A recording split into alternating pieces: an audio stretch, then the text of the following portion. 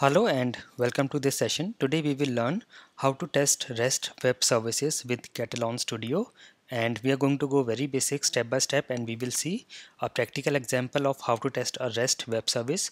We will also see how to add REST web service request, how to add the request in test case, how to add keywords and validations in our test case, and how to validate a particular value in the REST response.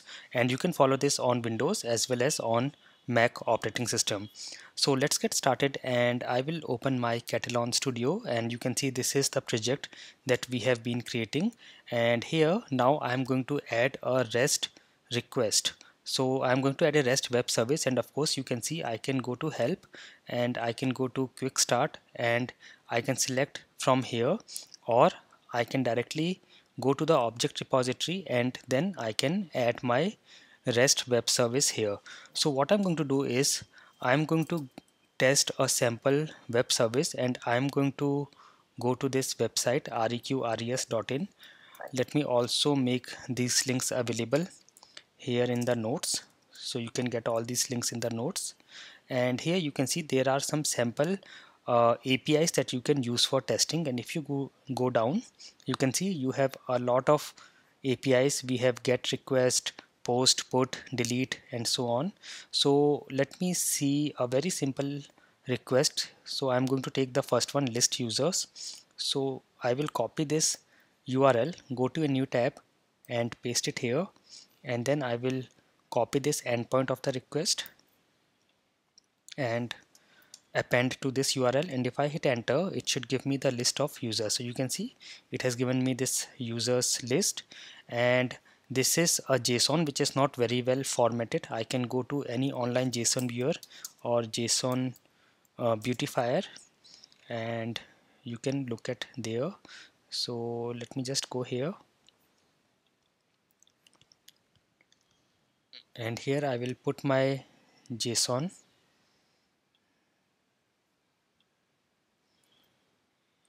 So I'll put it here and I will say beautify, and you can see this is our actual response. So we get a list of users with details of users. So you can see this is user 1, then we have user 2, and so on. We have different users here that get listed on invoking this API. So I'm going to take this URL and go to my Katalon Studio, and inside the object repository I will first add a new folder.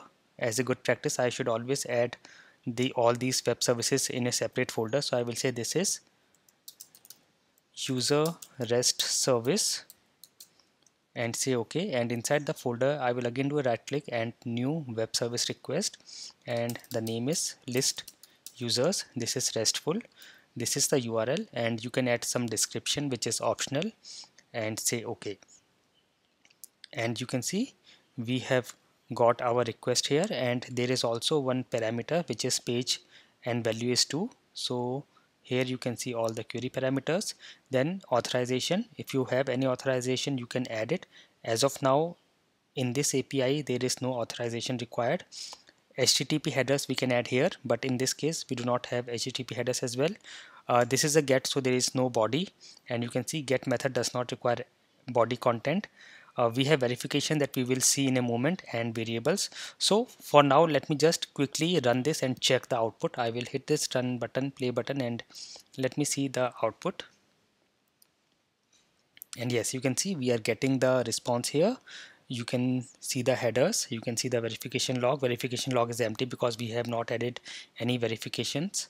And you can see the raw preview pretty, and here you can see XML, HTML, JavaScript, and JSON. So this is working fine. Now let me very quickly add some verification. I will click here on verification tab, and you can see we have these snippets. So the very first verification I will add is check status code is 200. So this snippet I will click here, and it has added this groovy statement here to assert that status code is equals 200. And then I can also add more verifications. For now let me just check this, and to run this request along with verification points I will use this test request and verify, and let me see the output now. So yes, this is running the request. We have got the output, and now if I go to verification log, you can see we have got the verification logs and everything is passed. Now we also want to verify some particular value. For example, I want to check for user 2 the first name is Charles. Now for that you can use something like we have this snippet response body JSON value check. So I will click here and you can see we have got this groovy statement here which is using the keyword verify element property value. I will also show you how to use this in test, but for now I am just using it in verification of the within the request.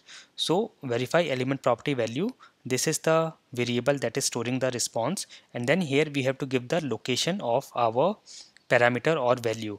So for finding that you can copy this entire message or JSON response and then go to your browser and search for JSON Pathfinder. Now here you can go to this link jasonpathfinder.com, and then there is also a Chrome plugin. So if you go here on Chrome Web Store, you will find this Chrome plugin for JSON Pathfinder, and here you can see this is the plugin that you can add. In my case it is already added, and here is the plugin icon. You can see this question mark. This is JSON Pathfinder which is added to Chrome. Click here, it will open a new tab with JSON Pathfinder window. I can add my JSON message here, and here I have to add the node that I want to find. Now this is first name. I will copy this and add it here and select JSON path and submit. Now if you go down, you can see it has given us all the instances of first name in the JSON path. So it is present 3 times, and this is the path for each of the instance. Now we are interested in the second one, which is this one. So I can take this data and the first instance, or this is the first index, so it starts from 0. So this is actually the second instance of data, and from there I have to take out first name. So you can see that in the response message also you can see under data we have these 3 sections or 3 arrays, and this is the second one that we are interested in. So I will copy this and go to my Katalon Studio, and here I will just change the value or change the location. I will say this I want, and then the value I want to check is Charles. Also you can do the same thing from here, this URL jasonpathfinder.com. You can just add your entire JSON message or response. I'm copying it from here and add it here, and then just click on what you want to find. So I will click on Charles, and here let me just see again. This is what I want.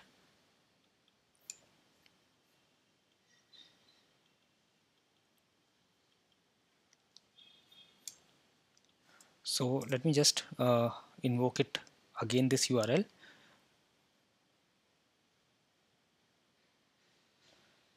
So here I have to enter my JSON, select an item to view its path, and then replace X with the name of your variable. So the same thing I am doing here.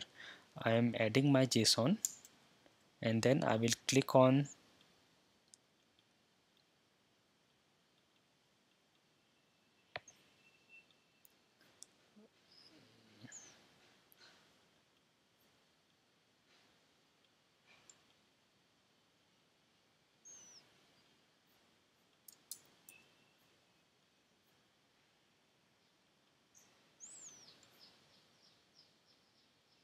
okay, yeah, it is giving me here. So you can see it has given me this, and I want this, right? So this is what I can take it from here as well.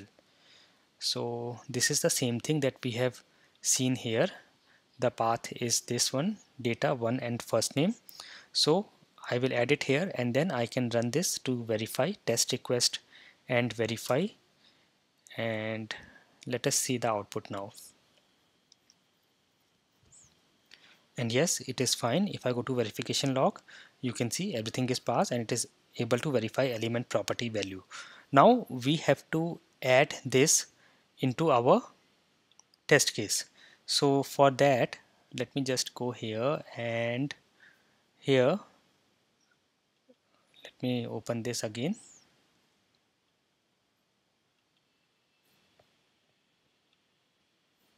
Yeah, it is here.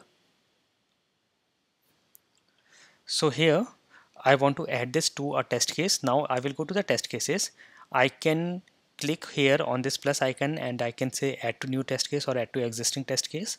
I will just say add to new test case, and here I will say the new test case name is list users test and say OK. And you can see it has added here. This is a new test case. It has already taken the keyword send request. It has already taken the object which is list users, and that's it. Of course, if you want to add it manually, you can always go to add web service keyword and select the keyword from here, from this drop down. For example, this is send request, and then the object is our request or the service. So you can select it from here or just drag and drop it here. So both ways you can do that. I will just delete this extra statement, and yes, this is our, in our test we are just running this request now. And if I run this test, let me just run this test and verify. So this is running the test, and here is the logs. Let me see the logs here. Yes, everything is okay. And now I can also use another keyword. So I will go to add web service keyword and click on the drop down, and then we have a keyword send request and verify. So this keyword will run the request and also run the verification statements that we have added within our request. So again I will use list users. Now here I can also get the response into a variable. So I'm saying response here. Any variable name you can use here, and if I go to the script view, you can see this is how it looks like. So the first statement we are just using send request keyword. In the second step we are saying send request and verify, and we are storing the response in a variable called response. Let us run this again and see the output. If I go to the log viewer, you can see the logs here.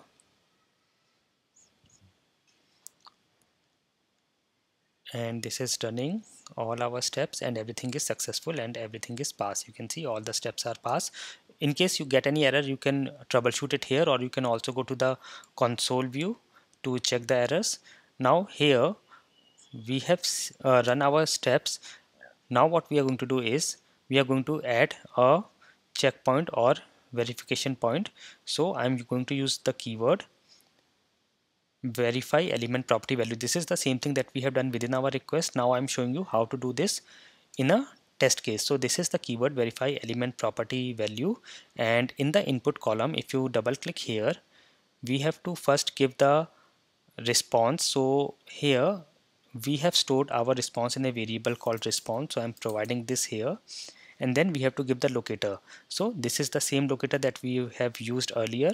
I can just get this from here and use it here, and then the name Charles. So this is how it will look like. If I go to the script view, you can see this is how it will look like, and this is actually the same what we have used within our test request verification.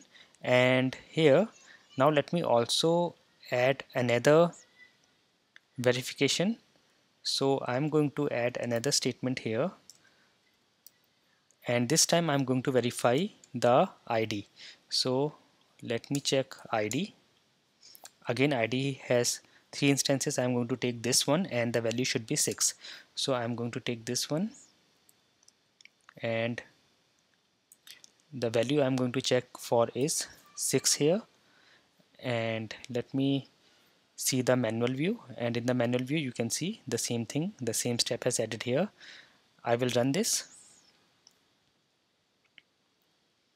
and let us look at the logs.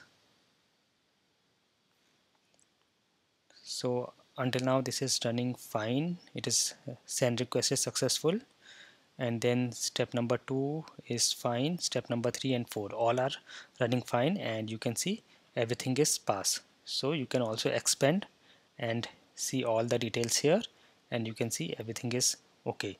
So this is how you can run your REST request and test your REST web services in Katalon Studio.